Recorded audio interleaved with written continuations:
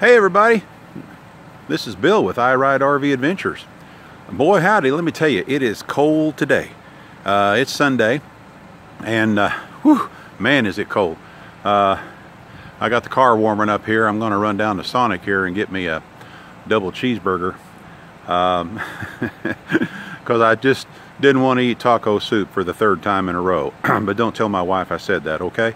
Anyway, we had some really rough weather yesterday evening. Last night, all through the night, had freezing rain, had a couple of major pileups, I guess, on the local interstates in the area. So, and we even had one fatality. Yeah, we had one fatality last night. It was a rough night to be out on the roads. So anyway, it's I'm praying for the family that had the loss, and I hope that everything works out well for them. It's a very, very tough time indeed. I always hate to hear when things like that happen. It just isn't fair. It just isn't fair. That's all there is to it. But anyway, let's talk about the our project here. We've got a little bit more accomplished, and I wanted to give you a quick update on what we did. So let me switch hands here. I'm holding the camera with my left hand, and that's not my favorite hand to use. Switch over here to my right hand. Apologize for the bouncing around there a little bit, and you can see the ice on the car. I got it warming up and got the heater going so it'll clear the windows off and stuff, and you can see the ice on the van. That's my tow vehicle, by the way. Anyway, I think the roads are fairly clear now, and I'm not going very far. I got a Sonic fairly close to me here. So anyway, we got some stuff done, and I just wanted to show you what we have done here. As you can see, we got practically all of the insulation up, and on the walls anyway. We still have yet to do the ceiling, but that's another project down a little bit. And I wanted to point out what we did, what I have left to do. You see this area right here. This is where a wire comes down to the clearance lights on top of the fenders. And what I had to do there, I cut a 1-inch thick piece of styrofoam right here. And in order to give this wire room to run, I've got some 1/2 inch that I'm putting in behind that, and that will still give it room to be in there. The way they ran it, they didn't run. If they would have run it straight from the top clear to the bottom, it would have been easier to do. I could have used 1 inch everywhere, but because of the fact that it's not straight from the top to the bottom, it creates a little bit of an issue. I had to do something similar back here at the very back. If you can see it there close, see that blue tape is holding a piece of 1/2 inch. Now there, I had to cut a 1 inch just over so far, and then put on a layer of 1/2 inch that went clear down, and there's a wire coming out right there, as you can see. So I stopped the first layer, or I let the first layer go all the way through, because the 1/2 inch cleared the wire, and then and it goes clear down. But then I came back where I could and put a second layer of 1/2 inch on top so it come out even. But I'm going to have to leave that cavity open from there on down to give that wire room to run and not take a chance on it getting pinched. But it's a really cold day today, and you can come in here and you can touch the wall here, touch it there, and then touch it down here, and there's hardly no difference whatsoever in how the temperature feels from one to the other. So as far as radiant temperatures are concerned, the 1/2 inch, it's doing its job. And it's not like, you know, we have areas like that everywhere. It's just here and there. And here again on this side, I've got the same issue where I had to run 1 inch just so far over into that cavity, then allow room for that wire. But I still have yet to put a piece of 1/2 inch will run the full length of that, of the styrofoam, and give that wire room to float in there. And I'm a little concerned about that. I will, after I put the 1/2 inch in, I will cut small blocks to go on either side of 1/2 inch to kind of create a channel of sorts for this wire to run down. But I don't want to take a chance on getting it pinched or anything like that. So anyway, that's what we did there. Now you remember we talked about how I made these little studs that would go where a seam is on the outside paneling, on the outside skin. And so what I did, I put them on either side, everywhere well, there's a seam, and you see a full set of those going down here. Here's another full set going here, and then we've got an area here next to the window where the seam actually did not come out right on the stud. They actually overlapped it over here. So I cut a wider piece here and put it there. Now what I did when I made these studs, and here's an example of one when I made it, and I took a 2x6 and ripped it down 1 inch at a time, which ended up with 1.5 inch by 1 inch studs. And then what I came back and did, I cut a chamfer on that inside corner like that. You see that chamfer there, a 45-degree chamfer. And when I laid these up in here, you see that chamfer. Let me see if I can turn this around. You see that chamfer there that's right there. I laid on a bead of Lexel all along that chamfer, and then when I put that up against there, it acted as a seal, you know, between here and the stud, and gave me that much more insurance as far as water working its way through the seams on the outside of the exterior skin. And I did that everywhere where there's a seam. Every single place where there's a seam, that's what I did right there. Cutting that chamfer and then filling it with Lexel, you know, covering that chamfer with Lexel, and also put a bead of Lexel here as well. And Lexel also acts as a glue. And then I stuck these pieces in here and laid them right up against that. And the Lexel is an excellent glue. It's like $9 a tube. And it's, you know, in one of my previous videos, I called it a silicone. It's not silicone, it's an elastomer. It's an elastomer type sealant.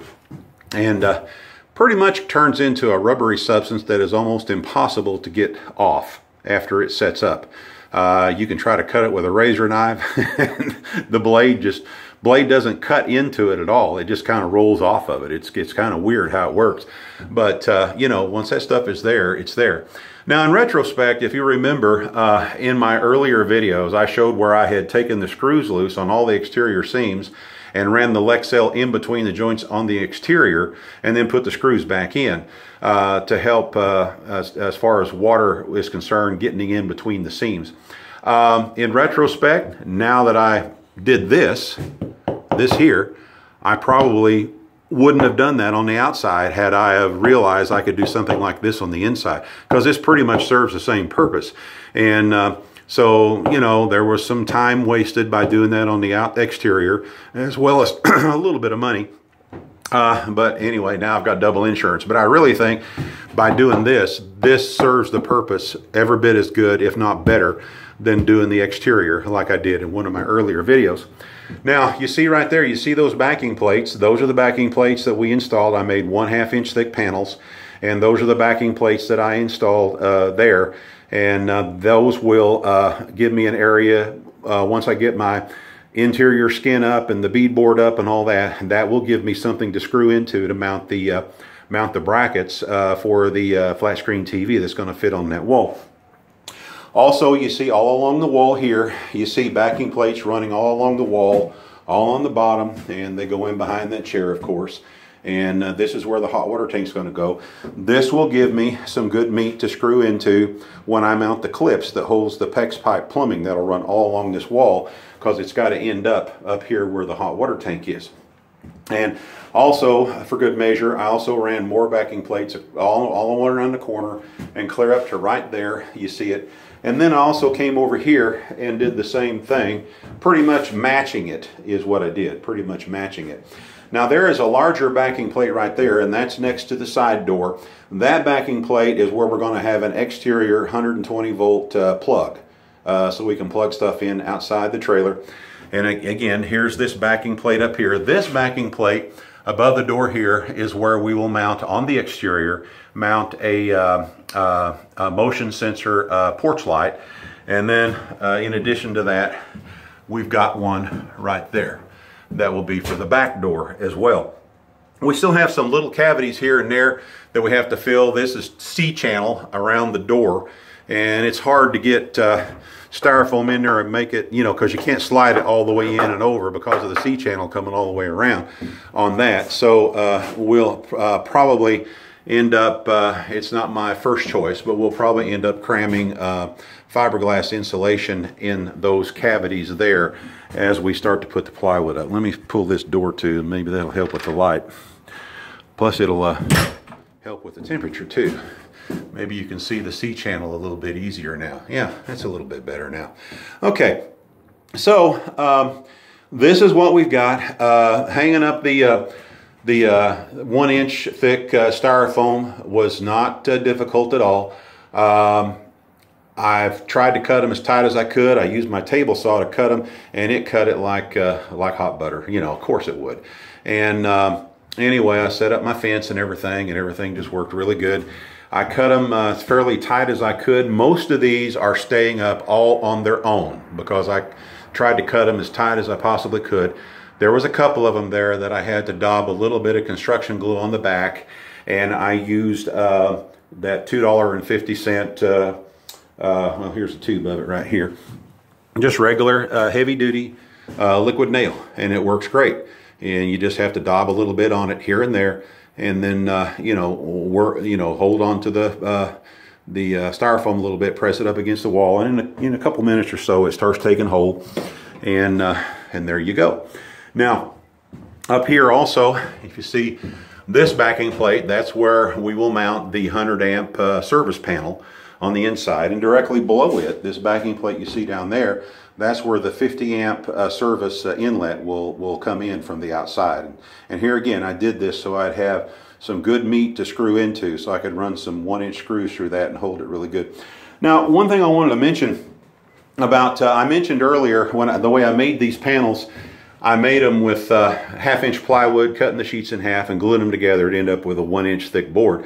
And yes, I use Titebond glue, regular, and it's, you know, one of the best wood glues out there, of course, to glue it together. Well, the first panel that I tried gluing up like that, I used basically a brush and brushed it on and then pressed them together, and it didn't work. It didn't glue well. So what I ended up doing, being an old flooring guy, I went and got me a 1/16 inch notch trowel, which is a very, very, very fine notch. It's what they use on installing some hardwoods. A very, very fine notch. It's a little square notch, little bitty, 1/16. And I actually spread the adhesive or the Titebond with that trowel on one piece, laid the two together and screwed them together and let it set overnight, and then took the screws out. And so if you end up making yourself some backing plates, if you end up doing something like this in strategic areas in your trailer, when you're doing your conversion, you know, go get you a trowel. It used roughly about 1 quart for a full 4x8 sheet. By the time I ripped it in half and then glued the two pieces together, 1 quart pretty much did it with that very, very, very, very fine notched trowel. And you can pick them up at Lowe's and Home Depot for around $4. You know, it's not that big of a deal. One other thing I want to point out that I'm going to do, up here on the nose, you see those plywood pieces there. That's 3/4 inch plywood standing there. And that was done at the factory because we have the diamond plate on the outside that runs all the way up the nose.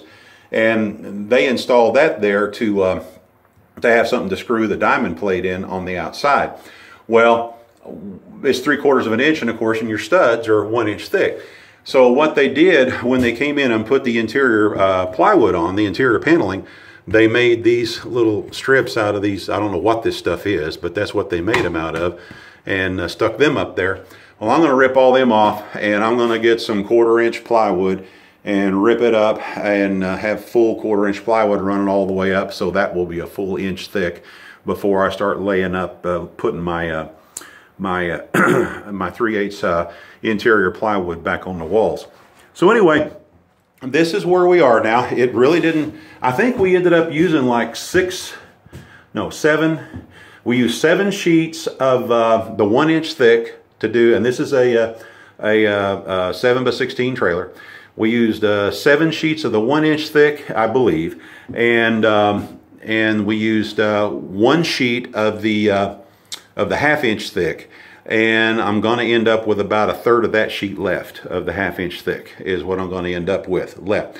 Now, these studs that I made, again, what I also did, I did the same thing underneath each window, only that, you know, I went ahead and put Lexel on that chamfer, and then I pressed it in like that up underneath the window frame. Now, these windows were installed at the factory, and so they actually framed them out with the same stud material before they mounted the window. But I did that again underneath each window just for a little bit more insurance when it comes to water, you know, getting in. Now, you know, a lot of people said, well, if I would have found that I had water coming in between, I would have taken it back to the manufacturer. I would have done this, I would have done that. Well, here's the thing, folks. When you buy a cargo trailer, and if you're just going to use it for hauling cargo and it's already got the skin on the inside, you could have a little bit of water coming between those seams and you'll never know it, because it's not like it's gushing in. It's not like it's gushing in, so it may never rear its ugly head till maybe 10 years down the line. You may see effects of something like that 10 years down the line. But I can pretty much guarantee you, if you have and my exterior is you know, where all the panels are screwed on. I didn't go with the screwless exterior. You can go with where all panels are screwed on, and they literally run a screw in between every seam. They also put a screw in every stud. Then there's semi-screwless, where they only put screws where the seams are in the paneling, and then there's screwless exteriors, and there's no screws at all with those. Now, what they do on the semi-screwless and the screwless is they use a very, very powerful adhesive that adheres the two metals together, whether it be going up against the stud or where they have a seam. Now, if you want to pretty much eliminate leaks, go to a screwless or semi-screwless exterior, because that sealant they use is so powerful. I was told by one salesperson that if they ever have to make a repair on that, according to the manufacturer, rather than try to pull that paneling off, because it's almost impossible, the exterior skin, they recommend just layering another piece right on top and going on. Say if someone went out and ripped a hole in the exterior skin on a screwless exterior. But keep in mind, if you go with a semi-screwless exterior, you're still going to have screws where every seam is in the 4-foot wide sheets that go down the side of the trailer. And that is where the water can get in between, because there's no gasket there. There's no nothing like that. It's just simply two pieces of metal that are overlapped roughly an inch or so, and then screwed, a screw running through the center of it. You know, water has a way of finding its way in. So, you know, if you know, like I say, again, those kind of leaks you may never even know you have. But I can pretty much guarantee you that somewhere down the line, a trailer that is made like that, which is the way mine is made, if it's not leaking now, it will develop some leaks later on, because there's no gasket there in between there. They simply just screw the two together. And you put two pieces of metal together and you don't have them really good and sealed in between each other, eventually water is going to find its way in. That's just all there is to it. So anyway, this is where we're at. We're excited again about everything. As you can see right here, I've got those little short studs underneath the window there, and I did the same thing with the Lexel there. Fortunately, you know, I've got the main wires that run underneath the trailer, you know, that come up to the signal lights and all that stuff that you see here. But there will be a cavity here left open even after I put the ceiling on. There will be a cavity there in the corner where I can get to all the wires that run down around the edges of the trailer here. And I'm still working on a way to have a cavity and then have that cavity insulated too at the same time. So anyway, but the next step now is to put the plywood back in that came out, and then we can start building the benches down each side. My wife went along here and she made marks on the floor, marking where every backing plate is and what that backing plate is for, because once we cover all this up, we won't be able to see it no more. So she did that everywhere. You can see where she went through there and made all those marks, doing all that stuff. But it's coming along. It didn't take long to do this part.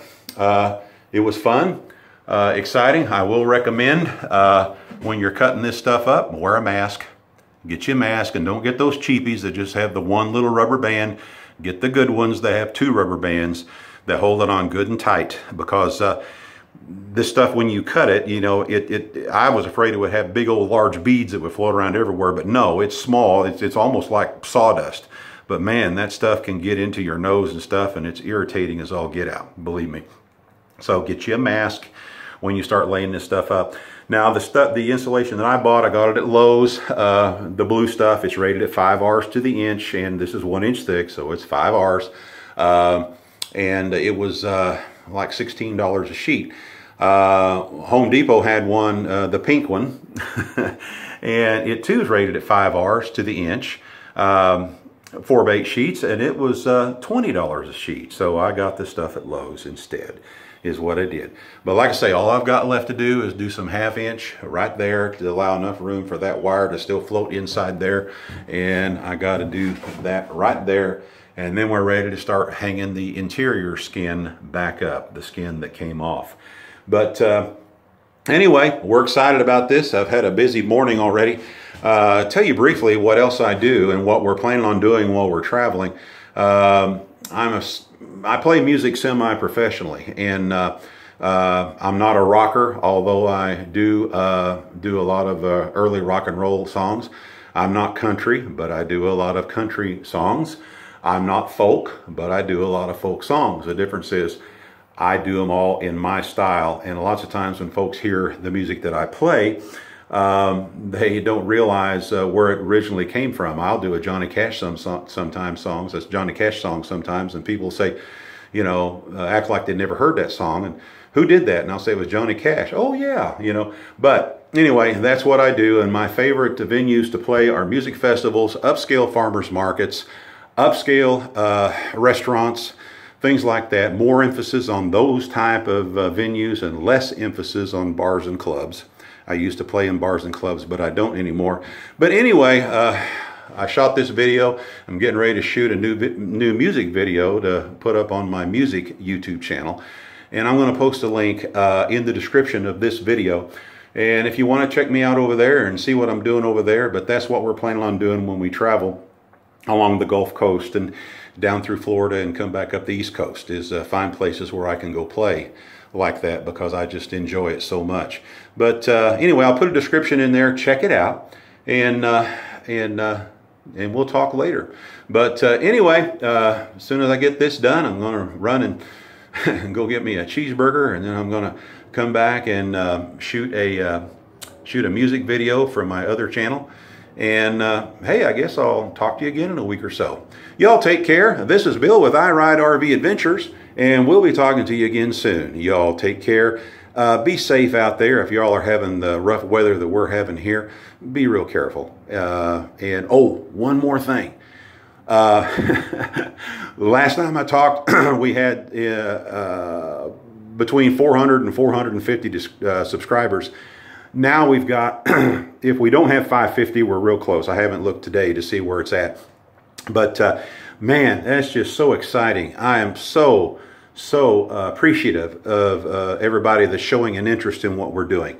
So anyway, I hope that I keep these videos interesting. I hope even if you don't, I don't expect you to, like I've said before, I don't expect you to do everything that I do. I'm just showing you what I'm doing and explaining the reasons why. And if you can use some of this, that is awesome.